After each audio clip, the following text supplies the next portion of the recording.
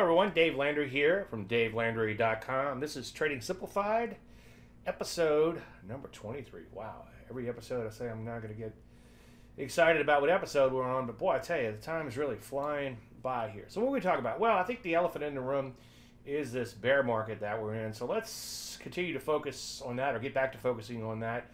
And I want to talk about understanding trend following in bear markets, talk a little bit about value, get some questions on that, and some bottoming signals and signs to keep an eye out for.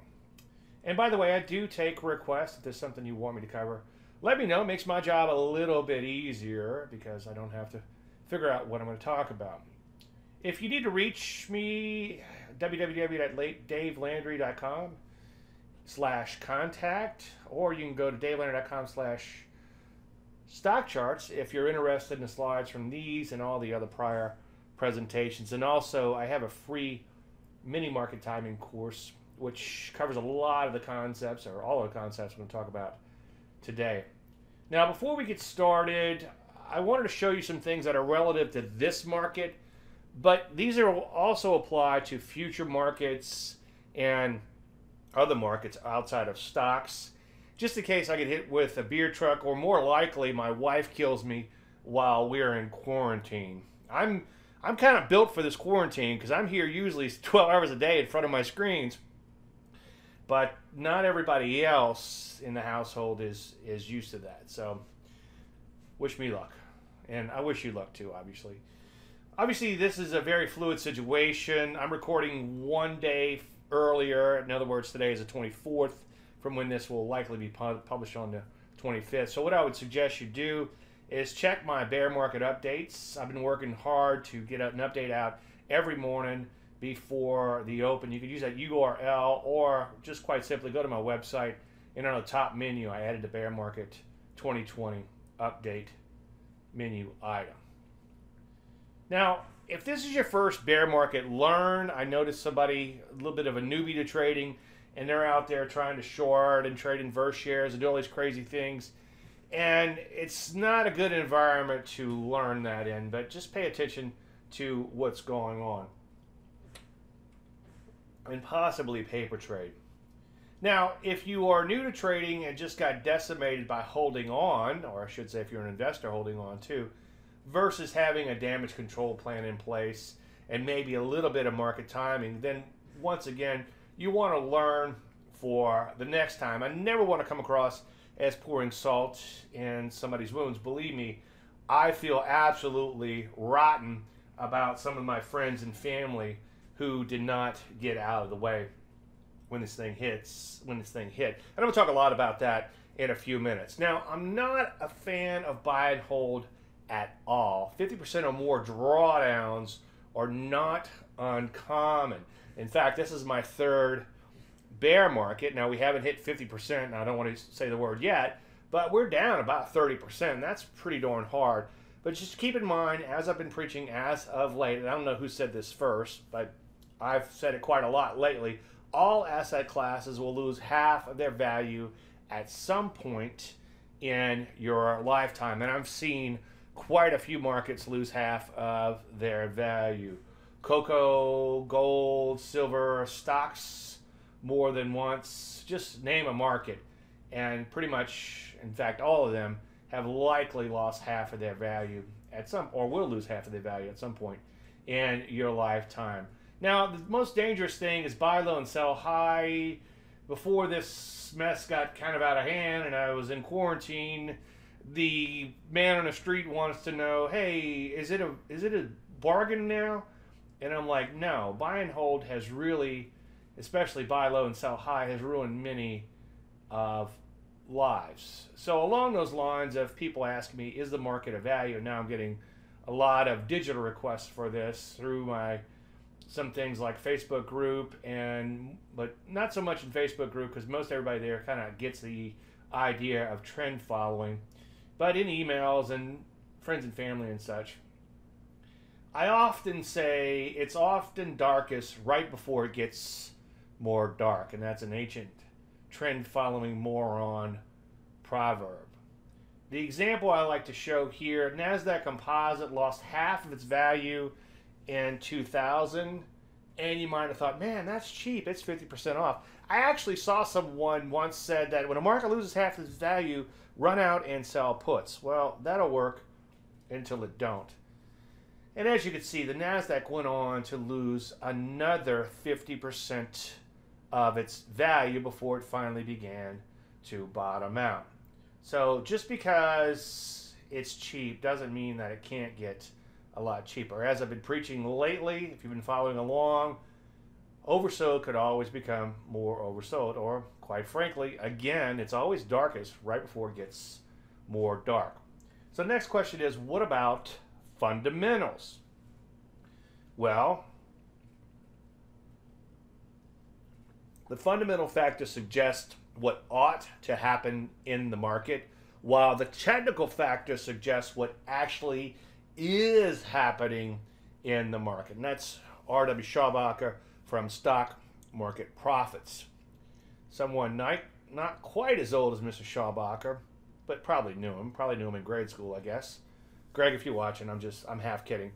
Remember, all of the financial theories and all of the fundamentals will never be any better than what the trend of the market will allow. And that's my brother from another mother, Greg Morris, who said that.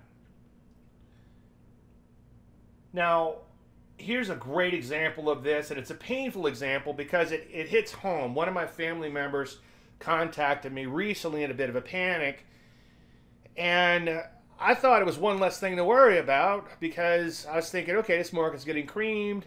She's probably doing okay because a year ago she told her financial guy that she wanted to be conservative. She wants to retire in a few years. She has some health concerns, and she doesn't want to be aggressive anymore. So I assume they moved her mostly into cash. And to my surprise, they put a lot of her funds into fundamental funds. Now, I blacked out the names of these funds, but I'm pretty sure you can go out and find any fundamental fund right now, and they probably all look like this. Which sickens me, and I was looking at this right before I went live and doing some of the measurements, and after I did 1 or 2 measurements, I couldn't do any more because it was literally making me sick. I felt so bad for this person. But here's one of the funds. As you can see, the market recently imploded, right? What did this ETF do? It imploded. Here's another fundamental fund. What did it do? Imploded. Yet another one. This is the third one. Imploded. The fourth one has imploded. And then the fifth one that they put in her portfolio also imploded. And they were probably thinking, hey, you know, these fundamentals make a lot of sense. And, you know, she's not going to get rich, but look at it just kind of bumping along, bumping along, bumping along, bumping along. Well, that'll work until it don't. As long as the overall market is going up, so will the fund.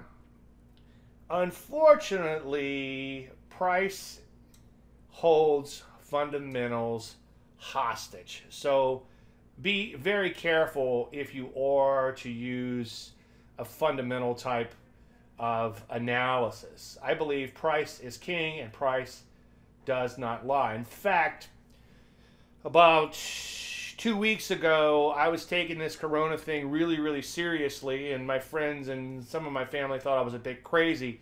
And I'm like, you don't understand. I'm up close and personal with this market that's imploding, and I haven't seen anything like this in my 30 years or 25 years or so, however long I've been doing this, of trading, 25 years full time. So it's ugly out there. Now, one thing I want to caution you from doing is theme investing, okay? Well, let's invest in this stay-at-home company or a company that would help out with the stay-at-home things. Or let's invest in maybe a company that makes wet wipes or whatever. You got to be really, really careful with that because these themes, unfortunately, rarely play out. Markets trade on emotions, not logic. Somebody wanted to buy Verizon a couple days ago, and it's kind of falling out of bed. Although it's not falling out of bed as bad as everything else, but I wouldn't rush out and buy Verizon because you think there's some sort of theme that's going to play in with this coronavirus. Now, If you have a setup, then by all means take it. And I don't want to keep beat the dead horse on the fish that got away. But recently I was in a stock right before, and it took off nicely, and I got some profits out. Then I got stopped out, so I was flat. And then of course it takes off 50 points because they had a potential coronavirus vaccine in the works. Now I didn't know going in. I wasn't playing the theme. Okay, I was just playing the setup. So I would encourage you to get a methodology. Make sure you have cemented that methodology or understand that methodology fully, and follow that methodology. And again, buy and hold, I think, has ruined many of lives. And I think the best way to trade is to trend follow. And by the way, the only way to ever make money trading is to capture a trend. So why not be a trend follower all the time? So trend following means you're buying a little bit high and selling higher. I think that's the best way to trade. Buy low and sell high, again, has ruined many, many, many of lives. And just remember, what's low, how do you know what's low is low? For instance, again, the NASDAQ was low. It was down 50% before it halved again. Now, one thing I was talking about recently is that signals are fractal. What occurs in one time frame occurs in another. So I would recommend that you use the hourly charts to give you a bit of a heads up. But be careful, because you can get into a little bit of whipsaw there. I have one client in my Facebook group, and he does his market timing off of signals such as hourly Bowties, which you'll see in just one second. And he does a fantastic job of getting out of the way. As I've been saying lately, his wife was like, "Why are we 80% cash?" And then 3 weeks later, she's no longer asking that question. But the only problem is you got to be really careful with a shorter term signal, because you can end up chasing your own tail. You will get more and more whipsaw. So here's the 60-minute S&P 500. You can see that the moving averages, this is a 10 simple, 20 exponential, and 30 exponential, came together fairly quickly on the hourly chart, and then they begin to spread out. The setup, and go in and watch, I forget what episode it is, but if you request the slides, you'll see which episode it is.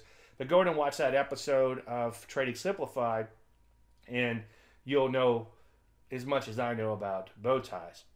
But you can see the market, the pattern requires a bit of a pullback, meaning ideally a higher high and a higher low. And you look to enter below the pullback. So that sell signal triggered around 1 p.m. on February 21st on an hourly chart.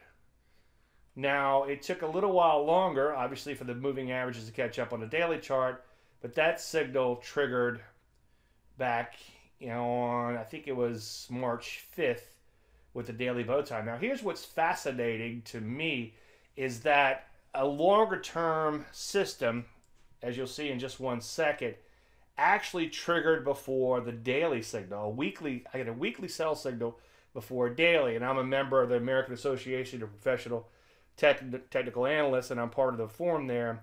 And I'm noticing a lot of headlines that some of these indicators seem to be broke, because this is the move we've seen is unprecedented. And that's what scared me the most about this move, is we saw a weekly sell signal before we saw a daily sell signal, which is quite unusual. Now, I want to talk a little bit about Landry Light.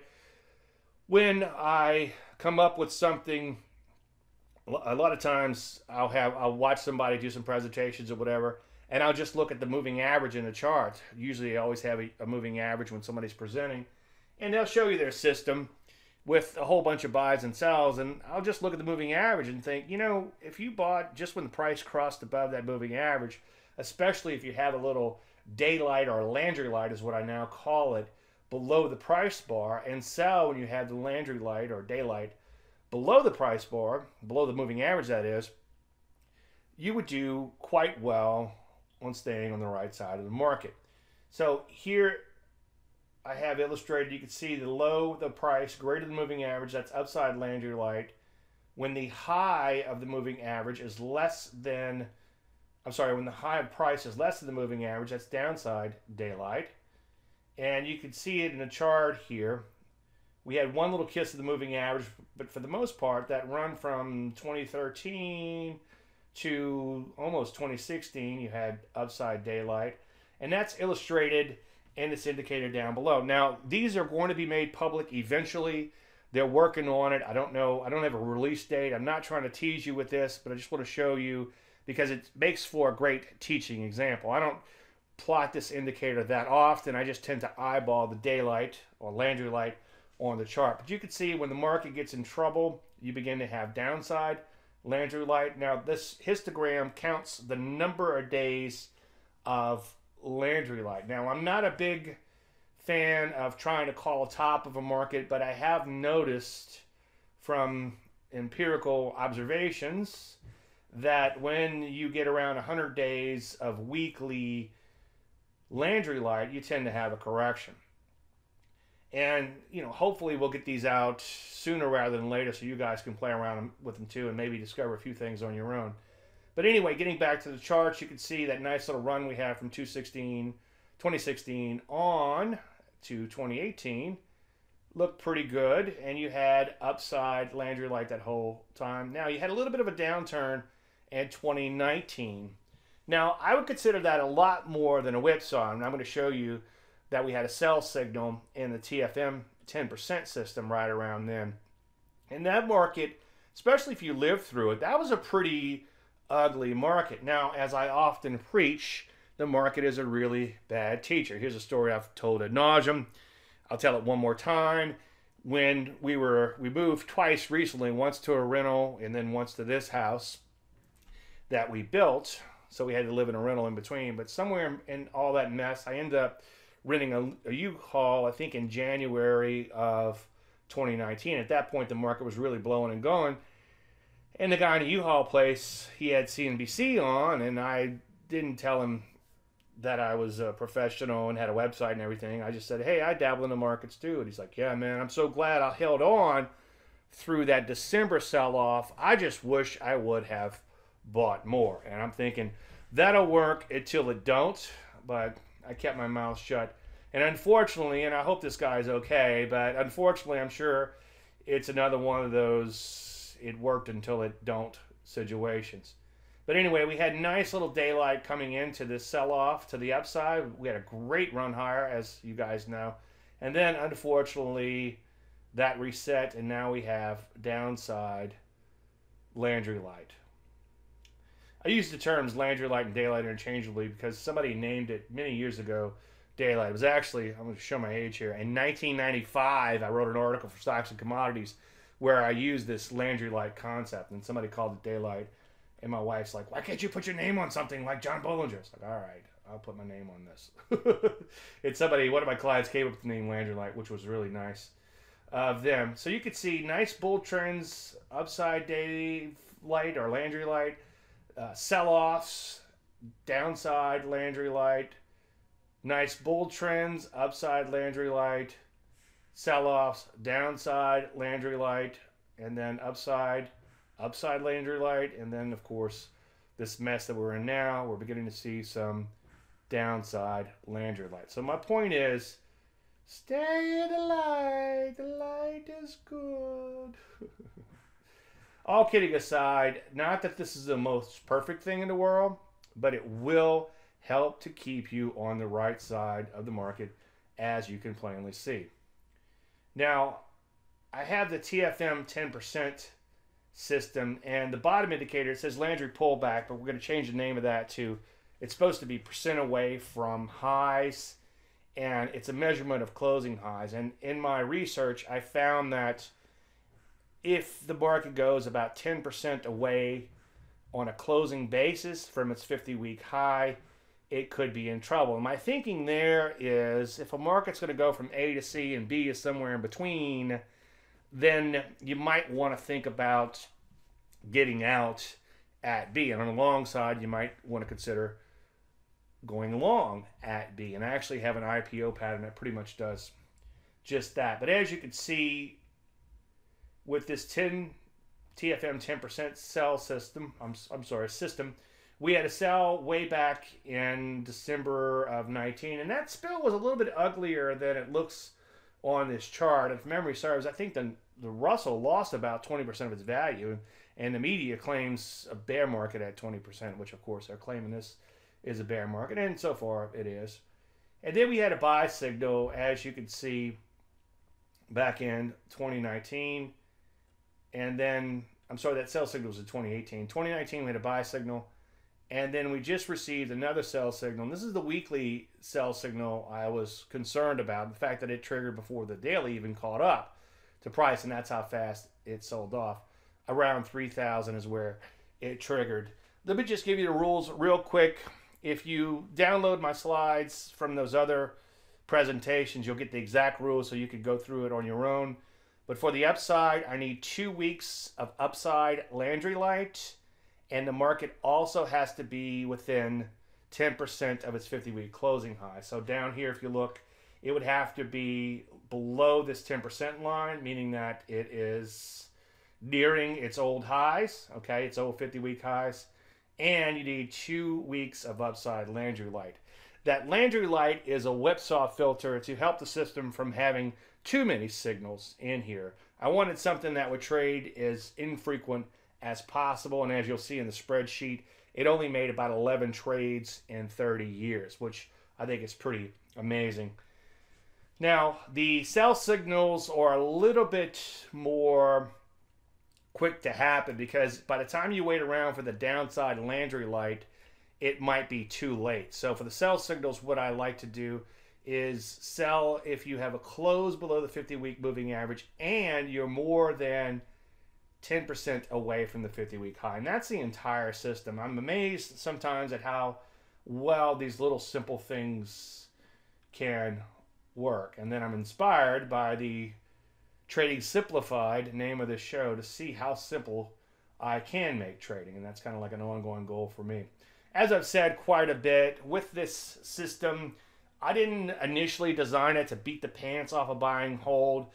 What I was trying to do was avoid the severe drawdowns that occur with buy and hold. I'm like, well, what would get me out of the market if the market's in trouble? Well, if it closes below the 50-week moving average and it's more than 10% away from its highs, closing highs, then maybe I need to get out of the way. So these diaper change moments I have here are the lowest that the market went based on the S&P 500 after you exited the position. So you can see you lost 4%, which is not too bad. When you consider if you'd hung on, you would have lost another 44% of your account value.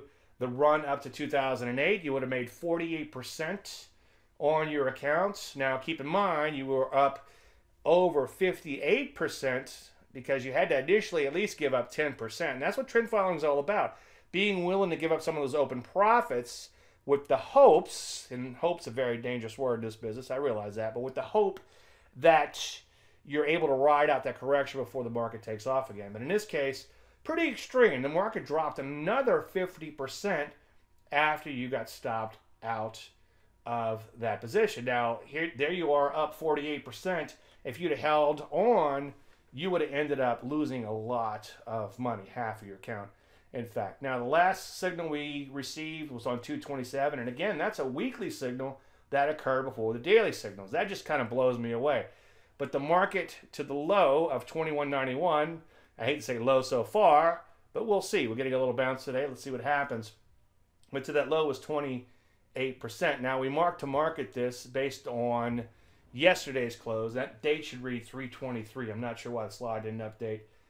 But you can see based on that mark to market, this system, which really didn't do fantastic as far as beating the pants off buy and hold, although it did avoid these huge drawdowns, but it didn't do that fantastic when I first released it. Usually, if you've ever written a system, the day you release it is the day it stops working. But anyway, so I released this a couple years ago, gave it away for free, and now you can see it's beginning to look a hell of a lot better with over 1,000% gain versus 705% gain for buy and hold. Now, one thing that's kind of interesting here is it did stay out of the market, or it stays out of the market about 20% of the time. So 6.38 years out of those 30-something years, 31 years or so, it was out of the market. But it only made 11 trades in those years. So I would encourage you, have something objective like this. Don't follow it mechanically but have something objective that you could use to help keep you on the right side of the market. Now, getting back to the bow ties, we had a weekly bow tie sell in 2001. We had a buy in, actually that was in 2000. We had a buy in 2003. We had a sell in early 2008. Everybody was all shocked when the market sold off in 2008. Not to brag or talk in hindsight or anything, but it's like we had a plethora of sell signals. And as I've been saying quite a bit, I actually apologized to my clients because the database was producing all shorts and I didn't have any longs to give them. So we started shorting the market, even though the market was making these marginal new highs. Now, keep in mind, like all indicators, you will have some lag. So at the 2009 bottom, this was a little bit late getting in, but we had plenty of signals on a lower time frame, and we had things such as first thrust triggering off, especially on the daily charts. And we had a plethora of buys, especially in the energies, if memory serves.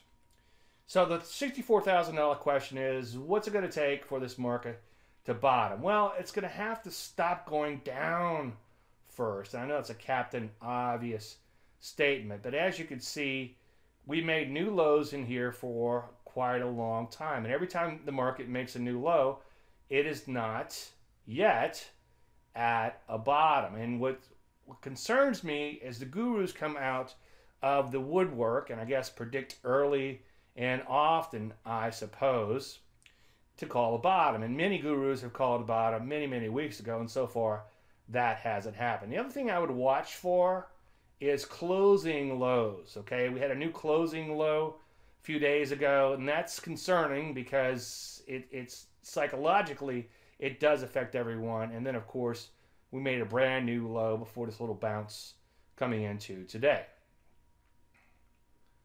So I would watch for signals. I would start with the hourly chart. And the good news here is the moving averages have begun to turn up. And again, this is a 10 simple, 20 exponential, and a 30 exponential.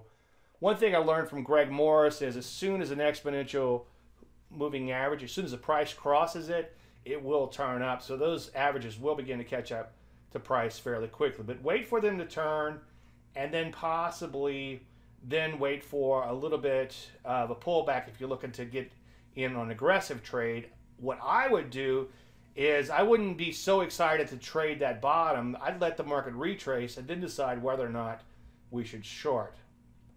Now, a couple of thoughts here, closing thoughts. For the trader types, beware the flickering ticks. I'm guilty as charged. I got that term from David Keller. I'm not sure where he got it. I have to check with him on that. But I'm kind of getting sucked into my screens like a moth and making a few unnecessary trades. So I'm guilty of doing that. Even if you are an investor, consider yourself an investor, just have a plan for all asset classes or anything that you might invest in. I would also encourage you to study simple trend following techniques like I showed today and like we discuss often in these programs, and realize that nothing's perfect. With trend following, you're going to be a little late to the party because in order to follow a trend, as Greg Morris says, you must first have a trend to follow. And you will also overstay your welcome. As I often say, he who fights and runs away lives to fight another day. We lost money as this market began to roll over, got stopped out of all our great looking longs, and then what happened? We began to short stocks, and now we are short. So if you're looking for me, davelandry.com/contact. You can also reach me and get all the slides and everything in the market timing course, again, at davelandry.com/StockCharts. I want to thank everybody for watching. Hang in there, be safe, be sane, and may the trend be with you.